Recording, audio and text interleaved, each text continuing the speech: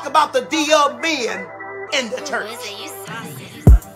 Let's talk about how I was sleeping with pastors and bishops. Hey. Yes, Lord. Hey. Do y'all hear what I'm saying? They talking about this a blouse. This is a man's shirt. This do not look like no blouse, do it? No. So look bad, bitch, you are not famous. You are not known. Coming out no damn house talking about where the money reside, where the money. Bitch, please. I'm not gonna argue with you. Please. Stop bringing these niggas to my house. Stop bringing these niggas to my house. Hold me, please. Hold me, please. Hold me, please. Hold me, please. Hold me, please. Hold me, please.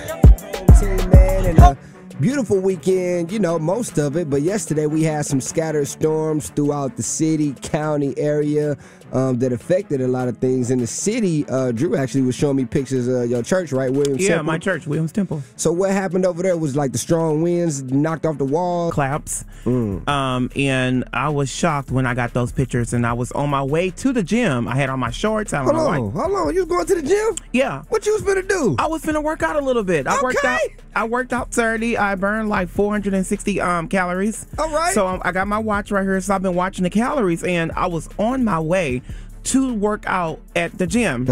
And I had got the text messages. I got the text. I'm gonna show you. Let me see what time I got the text. So I got the text yesterday around.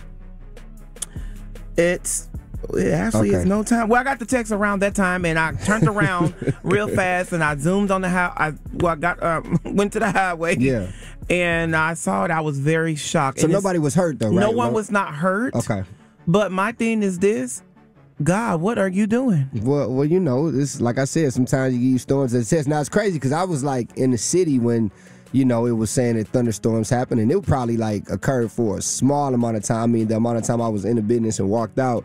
But in the county, I saw people putting up videos where it was hailing and all type of stuff. It's crazy how it could be like one side of the city is going down, the other side is like. And I heard it was flooded too. And then I drove, you know, like a little bit down the street. I call it the prostitute park.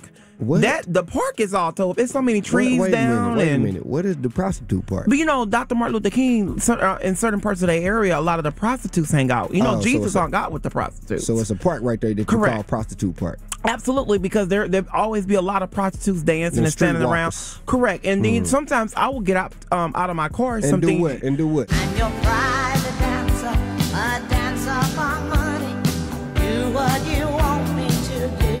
And I will talk to them on national news, man. People are people in the DMV heard like a loud sonic boom that swept across the region. Firecracker? That's what they thought. Everybody got to grabbing their straps and stuff. They thought it was going down. You know what I'm saying? But what happened was it was some fighter planes that were dispersed after another plane kind of flew below the level that it was supposed to fly, and it was not responding to air traffic control. The fighter planes were actually able to get next to it and saw that the pilot of the plane in question was passed out. Right, I saw that. Yeah, man. So what the heck? The plane was already descending, so they weren't able to do anything to stop it. So the plane did crash.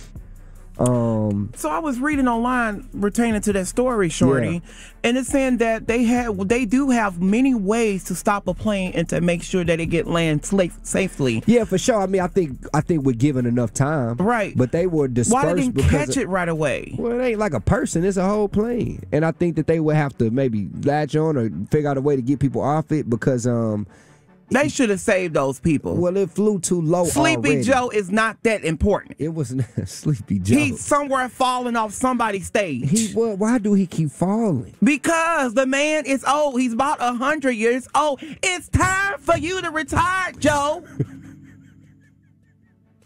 Well, you know. This is not Joe. This is United States of America. My doctor has gave me a falling condition. I fall every 3 minutes. This sounds like Governor Parsons mixed with Joe Biden. Well, we sound the same. Hey, dog. Okay, all right. So, you know, after that plane crash, it was actually a 2-year-old, a grandmother, nanny on her. So, man, rest in peace to. I'm sorry, I need Trump back. You need what? I need Trump back. Do you got a Trump impression, or you? I'm be honest. When Trump was in there, my money was good, shorty. Oh, that's Stock what market it is. was good. Interest rate was good. Okay. I went to the bank on Friday. Yes, I did. They said, Andrew, and when the bank tell you interest rate is not good, do not buy this next car. My credit score is good. Okay. Okay. But when you're a bank and when your financial advisor tell you it is not a good time because the interest is high. Yeah. And because your credit is good, they said it's not going to make a difference right now. So that's why Trump need to get back in. Get your butt out the office, so Joe. you could buy a new car. So yeah, absolutely. Okay. That's how it Now, goes. because the words that come out his mouth, I don't think that's Trump. I think that's just the devil. All right. Well, from new to old, let's talk about it. Let's go. Honey. Okay. So, personal question, Drew. Yes. How old were you when you lost your virginity? My vagina? You lost your vagina? I mean, you said. No, I said how old were you when you lost your virginity? Not your. What is that? Like when you first had sex. Oh, probably 7. 7 years old? Yeah. Are you okay? Absolutely. I'm here today.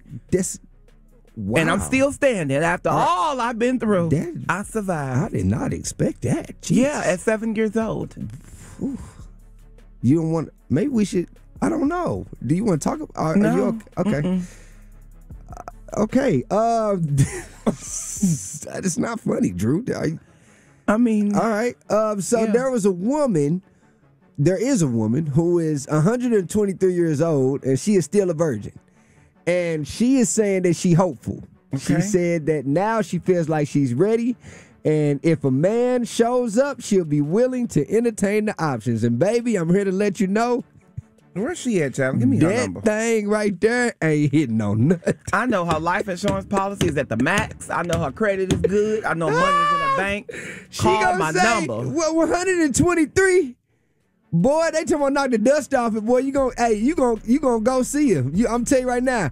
She talking about, when she grew up, she was raised to, her parents was very strict, so she was kind of like fearful of dating and stuff. Right. But she done waited till 123 years old, ain't gave that poon up yet, and now she talking about she ready. I know some strict people, but I ain't know that strict, child. I'm gonna tell you right now, baby, the only man you finna see is Jesus. Jesus, child, that's your man, honey. Stay right there. He's on the main line. He will tell them what you want.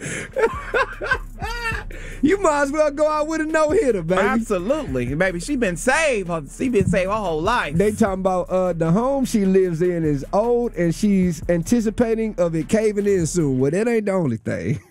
Cause oh Lord Jesus, 123 on that thing. It about don't need. I don't even know what to say. Okay, because I was gonna turn this to something, but I'm still affected by Drew. I'm pretty sure she can get her somebody at 123. She probably can find Rasheen. Or a corpse or something. I don't know. Right about now, it's time to ask Andrew. Getting to the mind of Brother Andrew Caldwell. If you got something you're going through or know somebody going through something, you may even seen some online and you want Andrew to comment on. Let me put on my thinking cap. Go ahead and send it in. axandrew@odyssey.com, axandrew@audacy.com. Now, Drew, I don't know why they asking you this. Okay. But maybe because they be hearing you, snap your girdle and stuff every now and then. So maybe, Are you sure about that? Well, I'm just saying, do you got it on today? Let me see.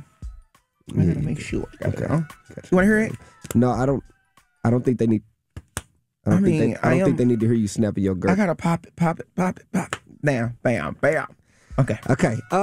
So it reads, says, this from a woman listener. She says, I read an article over the weekend where a mother asked if it is okay to have young girls wear shapewear to weddings. I am getting married in August and have thought about asking my bridesmaids to wear Spanx so that they will look their best. Do you think this is an unreasonable request? I would do it if someone asked me to. Thoughts? Okay, actually, my friend is getting married.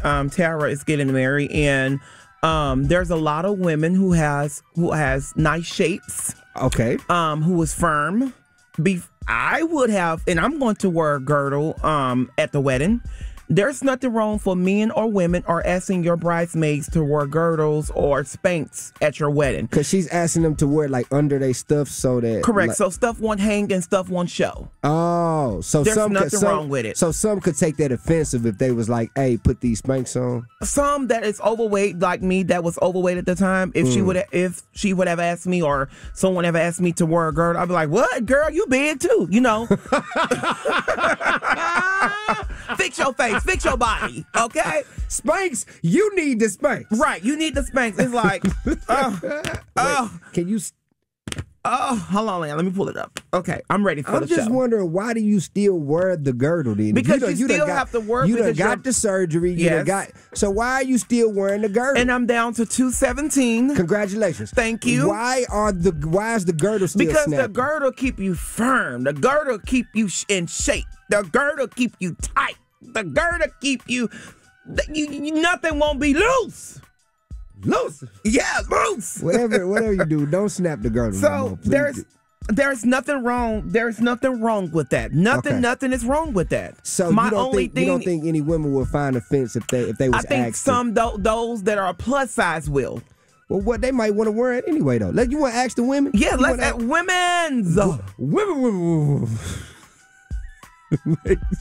Ladies, would you be offended, or is that wrong, or are you cool with it if you in this wedding and you were asked to wear spanks up under the thing? Is that your thing? Are you wearing it anyway? Do it not matter? I didn't know this was. I mean, Mama Sandra Sutherland said there is nothing wrong with wearing spanks. Put them on, cover the bump, and keep it moving. All right then, Mama. 314-659-1041. They say ain't nothing wrong with it. Throw them on there. Snap the girdle for one. Shorty, we should tell your girl to throw her spanks on. Well, she ain't gotta. Nah, Shorty, if she's super skinny, you should still put it on. Not super skinny. She got that juice and keep. All right, I'm asking her. What do you? I'm finna buy you.